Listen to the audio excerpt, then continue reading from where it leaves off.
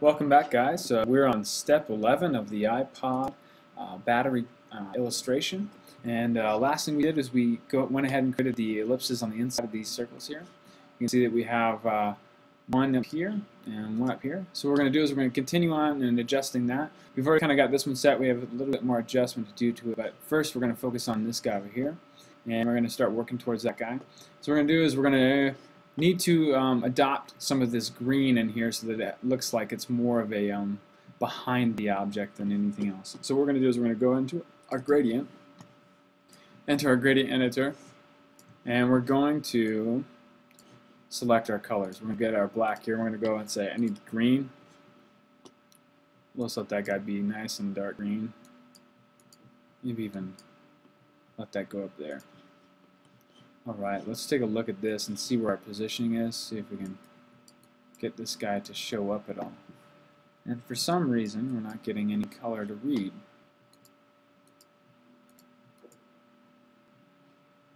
Gotcha. Let's go ahead and let's say okay, let's set this to normal. We had changed that before, bring this up.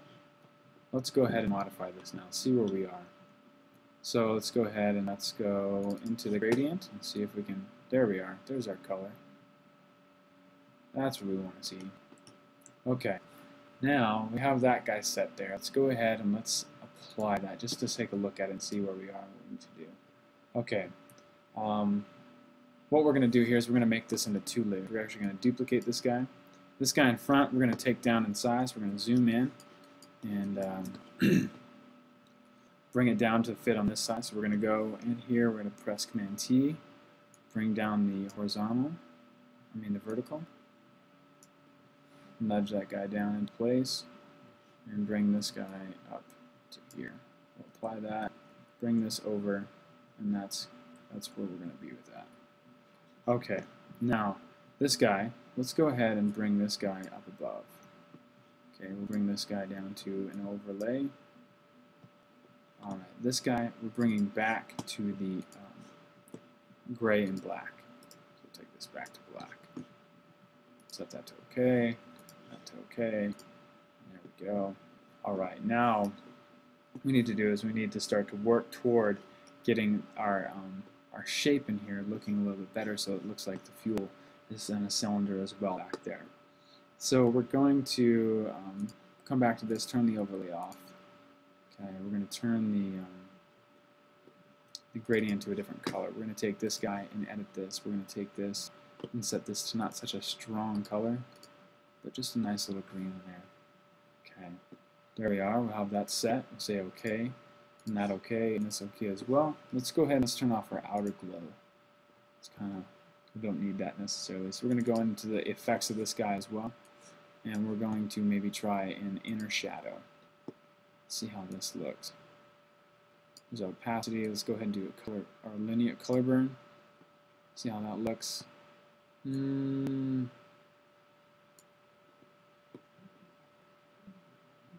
so fond of that one. Okay.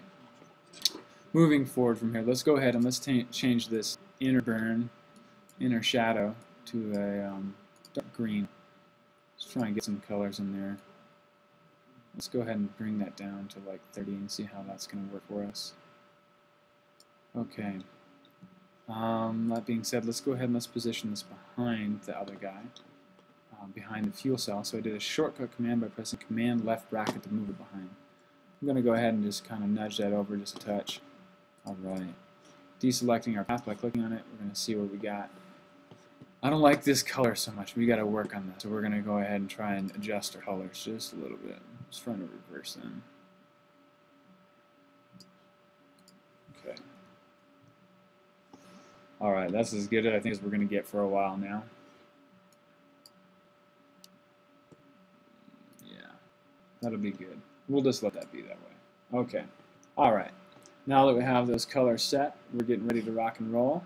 Alright. And then we'll go ahead and cut this video short here. We'll go ahead and we'll start creating the reflection in the next video. Alright, thanks guys.